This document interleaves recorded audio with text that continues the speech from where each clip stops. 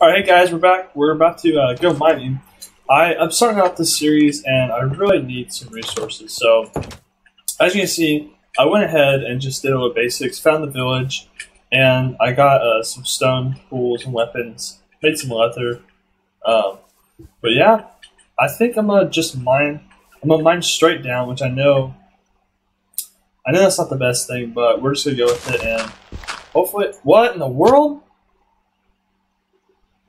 Well, I'm gonna invest in some armor. Okay. I have just crafted some iron armor and stuff, and we're about to make a diamond pickaxe. Yes, I've been caving, cleared out my inventory, put it all away, and we're about to go mining again. But I made sure to get some iron boots on because I don't want to have the same repeat as last time I tried to mine down. Yeah. We'll just go right here. I don't know. This is the prime land right here. I'm sensing it.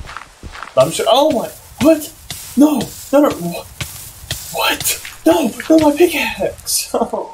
Okay, I have finally taken the precautions. I put fire protection on and feather falling on. This is getting ridiculous. And also, I moved locations because that is just... Oh, man. Okay. So, we should go straight down here. Oh my... What? I am sick and tired of this. This is getting ridiculous. I've died so many times from just mining down and something completely insane happening. So I decided I'm going to best Minecraft. Look at this. There's really nothing that can happen to me. No matter what, I'm perfectly fine. You know what? And normal people would just not mine straight down because of this. But I'm going to prove that I can beat Minecraft.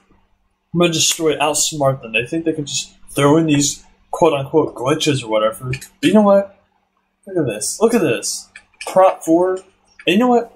I'm even going to go in this hole right here. See this weird, stupid glitch creeper hole thing? I'm going to mine straight down this one because two glitches can't pop on top of each other. So, yeah. Are you kidding me?